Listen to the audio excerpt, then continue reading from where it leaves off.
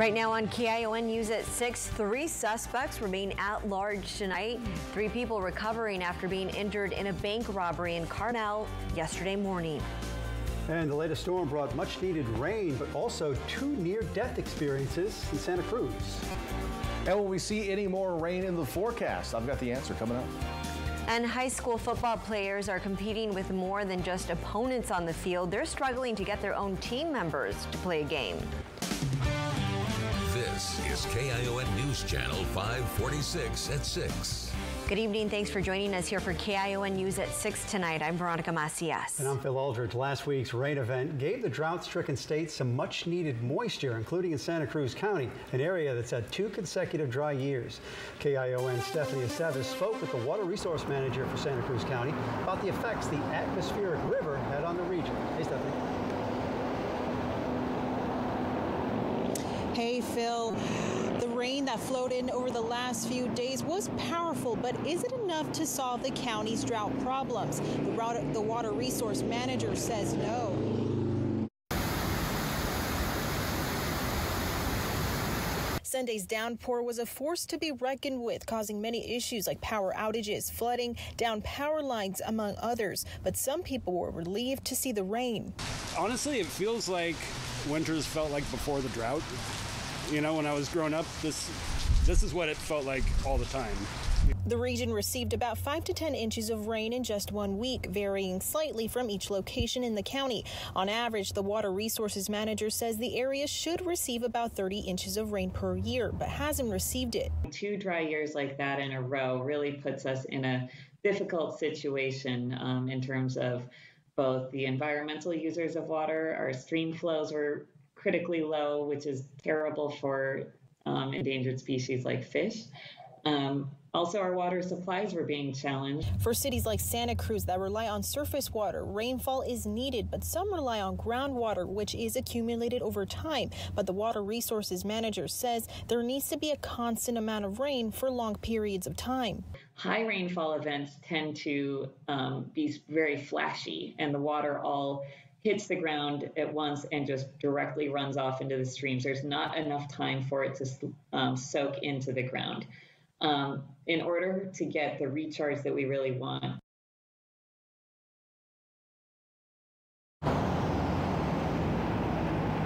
In general, the county's water districts still have water conservation restrictions put in place for citizens. Veronica and Phil, back to you. Thank you, Stephanie. Well, of course, with all that rain, there are power outages too. PG&E says that this week's atmospheric river storm was the largest since 2009, and it knocked out power for more than 630,000 customers in this area. The company says that crews have worked around the clock to restore power. Over 3,000 employees are working safely and quickly, they say, to restore power to those customers still waiting. The utility company restored power to 90% of their customers so far. In Santa Cruz, in the mountains there, the severe weather over the past few days has caused trees to fall and power lines to collapse. Dustin Dorsey spoke with local homeowners and officials after they surveyed the damage. Downed trees, closed roads, and snapped power lines. The community can only look on in surprise after seeing what has become of their neighborhood following the storm. It can only be described as chaos. We pretty much have 2 seasons, fire season and storm season, and looks like we're into storm season all of a sudden. Zayante Fire Chief Dan Walters said the area got more than 7 inches of rain in 24 hours, leading to 2 near deaths from fallen trees and too many calls for fire crews to keep up with. One came from Will Morse. All of a sudden, I heard the cracking and the popping, and you know from living here, you know a tree, something's coming, a limb or a tree. And then I heard the whoosh and the boom, and I'm like, oh crap, I'm like, please don't destroy the home. He is thankful that the damage wasn't too bad. Things like this are just part of the mountain lifestyle. Mountain living's not for the meek, the faint of heart, and it comes with the territory. But you'd think this wasn't part of the evacuation zone, and I thought everything was cool, and apparently not. This is one of many downed trees that hit overhead lines and blocked off roads. County officials say they're still working to clean up the mess, even after the rains have stopped. The major concern of the county was the flood risk from the CZU Lightning Complex burn scar. Like every major storm in the Santa Cruz Mountains, there is plenty of damage, but everyone is thankful it wasn't worse.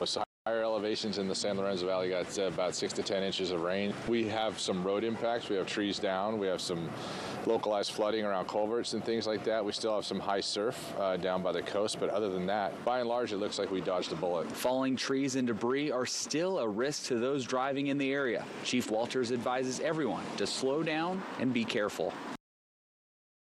Well, like that man was saying in Santa Cruz, it comes with the territory. Look at this. The storm, of course, causing a lot of damage like we just heard, but it also brought some beauty along with it. Here's Yosemite Falls roaring back to life after getting a much needed dose of rain. And with that, we'll go to Chief Meteorologist Dan Cianca with what we can expect after this storm moves through. Hey, Dan. Well, hey there, Veronica. It wasn't just rain in the Yosemite, but snow too, and heavy snow in the higher elevations. In fact, there's a snowpack. It's been a long time since we've had a snowpack in the Sierra Nevada. It's not even just the Sierra Nevada, even some of the interior coastal ranges. Some of these areas just a month ago were aflame, you know, with fires across the state. But some very high snow totals right now, still estimating of 4 feet of snow on the ground in some higher elevation places in the Sierra Nevada. So that is some good news. And of course, we got quite a bit of moisture here locally as well, and just some context on that as well. It's Salinas Airport. This is one of the lower sites as far as how much precipitation did accumulate over the last couple of days, but it's the best, has one of the best climate records, so it allows me to look back in the past. And we take a look at the 1.62 inches of rain that have fallen since July 1st, and about 99% of that actually happened within the last couple of days. And that actually puts us at 307% of normal.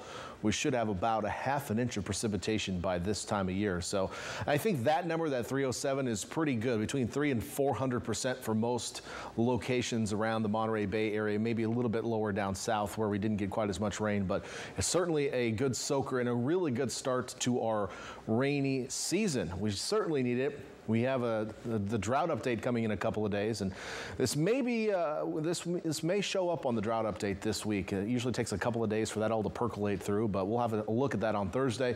In the meantime, your forecast through the rest of the week and into the Halloween weekend coming up in just a bit. All right, thanks, Dan. 3 suspects are still on the loose after an armed bank robbery in Carmel. The sheriff's office says several people were injured during that robbery at the Chase Bank yesterday. KION's Lisa Principe joins us live from Carmel by the Sea with what we've learned on day 2 of the investigation. Lisa. Investigators are still on scene here today, and the bank remains closed. The sheriff's office says no shots were fired, but there were injuries, and the suspects did get away with cash. 3 suspects with guns entered the bank yesterday around 9:17 in the morning, holding people at gunpoint. The suspects fled the scene with cash from the bank, getting away in a red 4Runner. Investigators are also looking for a second vehicle they believe is involved. It was a legitimate bank robbery. We had 3 suspects in with guns. There were injuries. Nobody was shot, but there were injuries involved with the robbery, and the people that were injured were treated. And then we pretty much hand it over to the FBI after that point. People have been stopping by all day to visit the bank. The ATM is open, but one woman I spoke to says she also came here yesterday morning. Luckily, it was right after the robbery had already happened. And investigators are still looking for those 3 suspects involved. The FBI is taking the lead because banks are a federal investigation. In Carmel by the Sea, Lisa Principe, KION News Channel 546. Okay, thank you for the update, Lisa. In a health alert tonight, an FDA advisory panel carefully debated and agreed to recommend Pfizer's COVID-19 shot for younger children ages 5 to 11. Final approval from the CDC could come as early as next week. Deborah Alfrone has the latest from the White House. An expert panel voted to recommend the FDA grant emergency use authorization of Pfizer's COVID vaccine for kids ages 5 to 11. Out of 18 voting members, 17 voted yes, and we had 1 abstain. Pfizer says its 2-shot low-dose vaccine is 90.7% effective in that age group. An FDA official told the panel young children have not been spared from illness and hospitalization from COVID. And there have also been close to 100 deaths making it one of the top 10 causes of death in this age range during this time. The committee heard from those advocating for vaccine authorization. We can protect our school-age children immediately and further shield them from short and long-term physical and mental health consequences. And from those concerned about possible side effects of the vaccine, including myocarditis, a rare heart condition. Please do not assume that this vaccine is safe in our children until all data, including long-term data, has been carefully evaluated. The White House says it has secured enough doses to vaccinate every eligible child, and that those doses will be going out to pharmacies and pediatricians' offices as soon as the decision is finalized. Moderna says it will soon seek approval for its low-dose pediatric vaccine. Moderna says its vaccine is safe and effective for kids ages 6 to 11. The study of more than 4,700 kids showed the vaccine creates a strong immune response. The majority of adverse effects were mild to moderate, such as fatigue, headache, and fever. Deborah Alfarone, CBS News, the White House. The FDA is still reviewing Moderna's data for kids ages 12 to 17. The Pfizer vaccine is already approved for that age group. The push to vaccinate students against COVID-19 is moving to after-school activities. Students in Los Angeles involved in sports and extracurricular programs face a deadline to get fully vaccinated by the end of this month. As that deadline approaches, the biggest battle the Garfield High School Bulldogs are facing this season isn't just on the field. The East Los Angeles school, like others in the district, is determined to stop the spread of coronavirus, even if that means pulling unvaccinated teens from their favorite sport or after-school activity. The principal says he's already seen a decrease in positive cases among students since the school district announced its vaccine mandate. We definitely understand that perspective. We're not forcing this on anybody. We feel as a district that's in line with the state and federal government that vaccination is the clear path to returning to school safely, back to normal. According to the CDC, unvaccinated teens are 10 times more likely to be hospitalized with COVID-19 compared to those who have gotten the shot. Well, staying on the subject of children and teens, coming up, lawmakers on Capitol Hill concerned over children's safety online. We have more on 2 bills they're now considering to help kids stay safe on social media when we come back.